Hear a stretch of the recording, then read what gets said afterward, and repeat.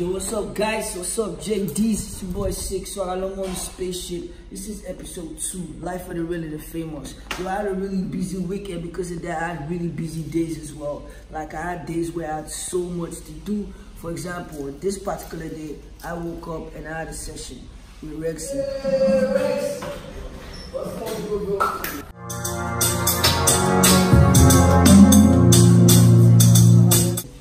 On the same day, I had things I needed to do for my merch line because I put out a couple of designs and I'm trying to get prototypes, right? I'm going to be telling you guys a lot about that later while we go on and while we move on with the Life of the Really the Famous.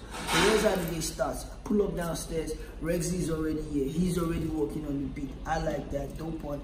I had to get some designs and some merchandise over to KAZZ, one of the creative directors of my merch line as well on the same day. So check it out, 6-way. So sound like a motherfucking banger, ready? Fuck that shit, what I know.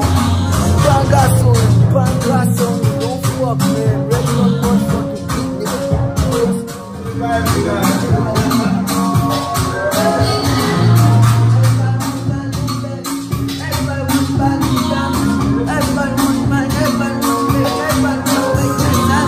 You need to know about me. Once I start recording, that moment, that's like the best time in my life. Like, it's an amazing feeling. It's like I get lost. It's like I'm no longer here because like I'm inside the music. And once I start vibing to it, damn, it's amazing. I don't stop.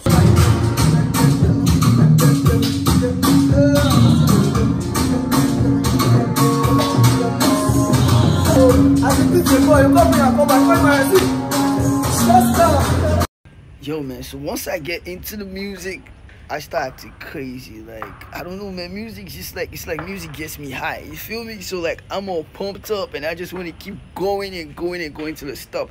But there's one thing about me you need to know too.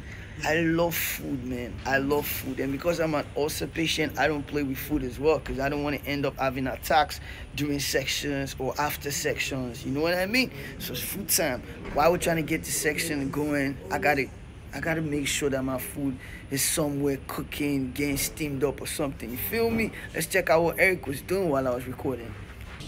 Yo man, so like we're like a couple of hours into the section. I'm fucking tired. I need some motherfucking food. I got Eric around. Eric is like one of the cooks. He always makes sure that he has like the best fried rice though. You know, that's what I like him. Today he's making fried rice. Yo man, so can't wait to fucking eat and get back to recording. So it is what it is. 6-way.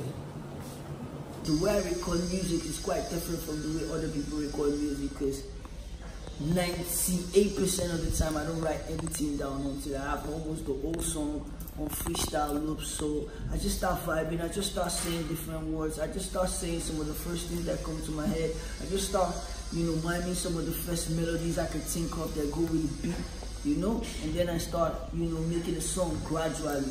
So Rexy start with this beat and it's a wave, man, trust me, it's a fucking wave. Immediately, like 30 minutes into the beat, I'm already vibing.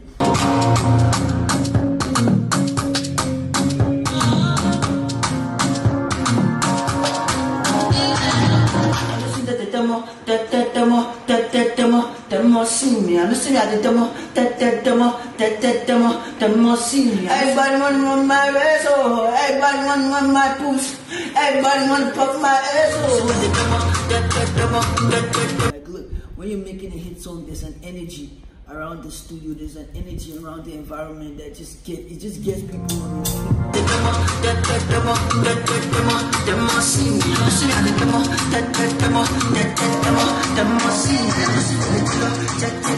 So man, so we had a great session. Too bad I couldn't show you more about the session. So at this point, we already have like a template. That's what I call it, a template. After I put out all these different freestyles, I go back to the music and we go back to the beat. We develop the beat with the idea we have now as the hook of the song, and then we create like a verse for it through the other freestyles I've done and through the other freestyles I did during the session, and we make it a whole song. I'm probably gonna do a vlog post about that, telling you guys about the process, how I make my music, but that's a story for another day. Like I said, I had a really busy week because I had a lot to do. The day we recorded this song, I had so much to do on that day. I even actually had a video shoot, but we had to move the shoots to like 2 days later, right? So I had to eat, go to bed, wake up early because I had property allocation program for the new brand I just got signed to.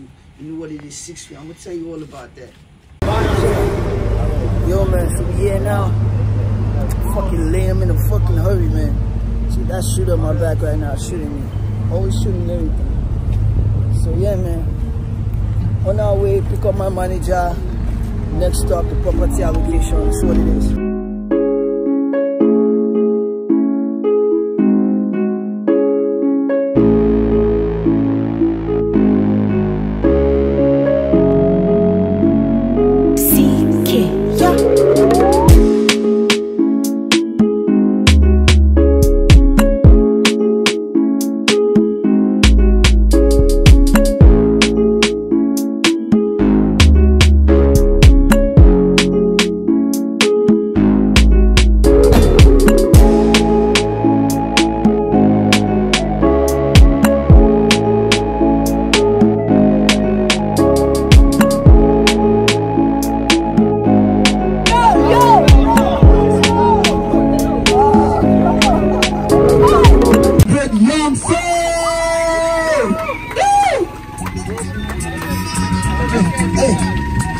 Hey, what's up guys? How you guys doing today?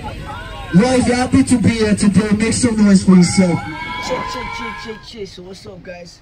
What you just saw right now in the last minute, or rather in the last 40-30 seconds, was a property allocation program by Revelation Properties, which is the new company I was signed to. Ignore my hair, I haven't done my hair.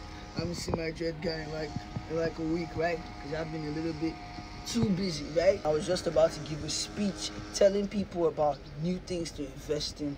One of the reasons why youths, and one of the reasons why someone like me doesn't even have more than I have right now in terms of property wise, is because I wasn't educated enough about, you know, properties, and I didn't know that I could get it like this. So what Revelation Property does is like, they're like the new age real estate companies. Like, to me, they're like the tech of real estate, right? So what they do is they allow you to grow properties, not just buy properties, which means you can buy properties in bits for as small as 1 square meter. You know what 1 square meter is? Like almost the size of my snooker board. So now what you can do is you don't even just have to pay once. For example, a property on Green Island now is like what, 7 million, right? For plots, right? You can start with as small as 11,700 naira. That's 1 square meter, because a plot of land is made up of 600 square meters, right? So that's what I was doing. I was educating people on how to get things with more substantial value. Over time, I've seen young men like me, you know, make small money, like maybe 10, 5 million, 3 million, even 1 million, even 500k, even 100k, and they're like, property in this place is too expensive, maybe it costs millions, and I have just 100k right now, plus I have to take care of myself or whatever.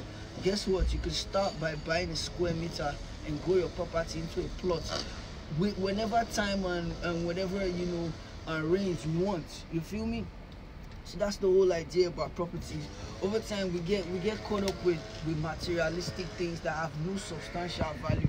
Property is the only thing that grows and appreciates when it comes to things of substantial value. So basically, man, that's what it's about. On the next episode, I'm gonna take you guys through a video shoot we had, and I'm gonna take you guys through the development process of one of my, you know, new singles as well. That's what it is, man. Keep it locked. It's 6 Way. Life of the Real and the Famous. JD.